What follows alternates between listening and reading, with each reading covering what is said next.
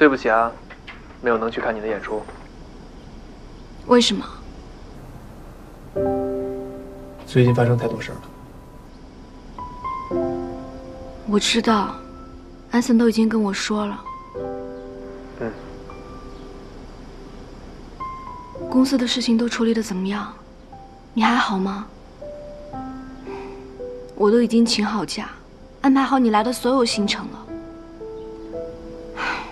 你却告诉我你不能来了。你知不知道我在心里骂了你千百遍，想象了各种你不能来的理由。我就生怕你告诉我是因为别的什么人你才临时变卦。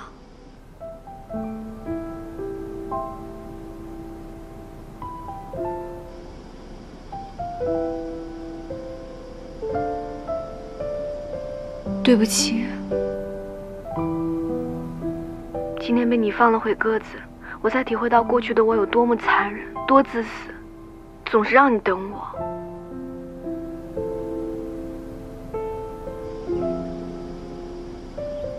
小希，对不起，以后我再也不放你鸽子了，也拜托你不要让我一个人孤零零的等，好不好？对不起。总之，这次是我不对，也谢谢你能理解我。那和好了，等过几天公演就结束了，你也快过生日了，我到时候请假回去帮你庆生，好不好？好。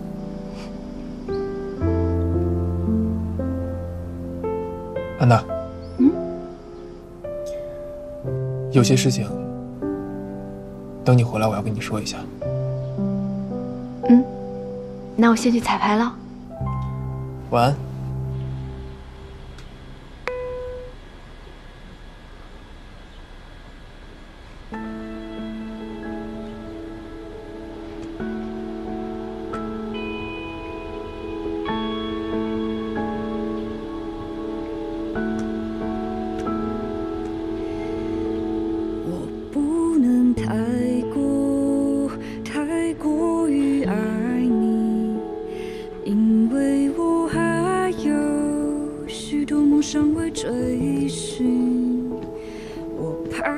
想你，想到最后我没了自己，太过依赖你，太过安于你的爱。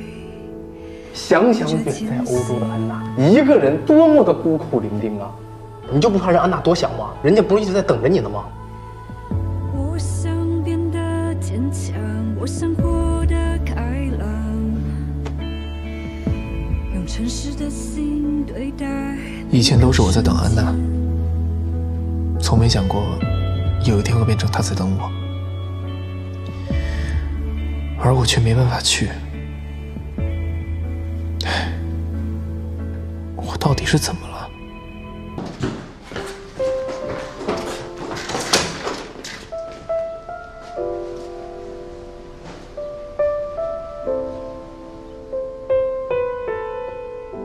我今天有个饭局，不用带饭。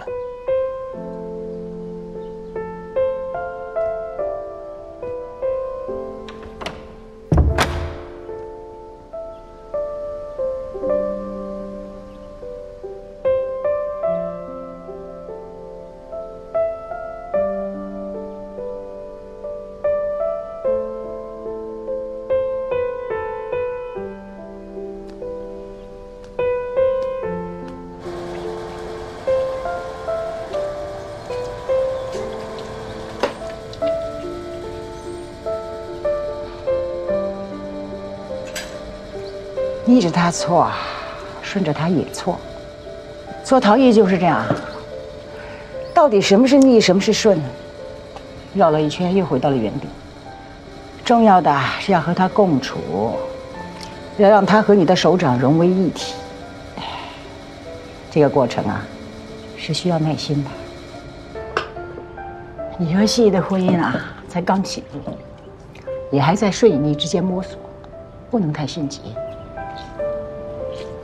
可是，我怕我一直找不到方法。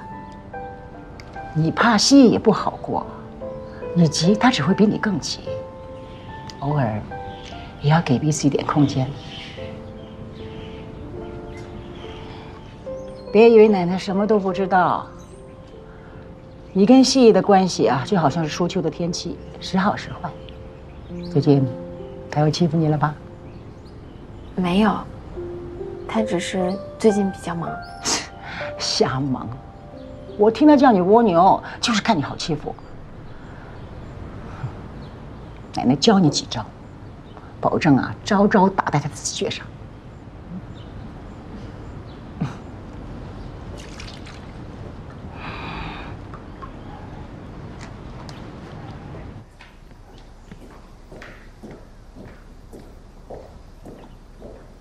怎么了？没去欧洲心虚了？安娜打来问我了，我可是很努力的替你包装了一下放鸽子的理由。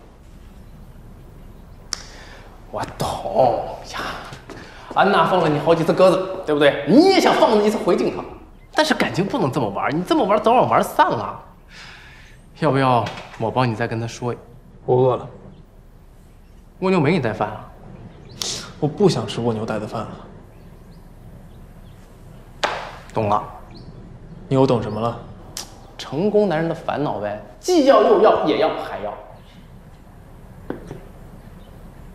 不明白？看啊，安娜是初恋，是感情的起点，这是既要；哎，蜗牛怀了孕，不能让孩子没有爸爸，这是又要。不敢对安娜说，害怕跟初恋分手，这是也要。蜗牛嘛，温柔又贴心，想动心还有点纠结，哎，这是还要。你说来来回回就这两个女人，既要又要，也要还要，哪有他妈好的事？停！我觉得成功男人最大的烦恼就是助理嘴太碎，活该被开除走人。助理就是对老板坦诚相告，那对其他人嘴巴严着呢。说真的，你就没有想过，你说为什么不想再带蜗牛的饭？他为什么不想去欧洲见安娜？你又懂什么了？你看，你两边都不舍得，干脆躲起来，嘎叽两边都不见。我说你真的是哪凉快哪单，而且我不该问你跟没问一样。我跟陈嘉欣早就做好了约定，到时间一拍即散，这是我们在领证之前就做好的约定。那你干嘛从机场回来的时候一脸的郁闷呢？那是因为原来唯唯诺诺陈嘉欣在怀孕以后跟变了一个人一样，我开始控制不住她了。你想了解陈嘉欣为什么变？这很简单呀，公司那么多生过孩子的人，随便找一个问问怀孕对女人的影响，不就完了吗？可是我现在不想了解她了。那你转过去一下。怎么了？有东西啊？出去！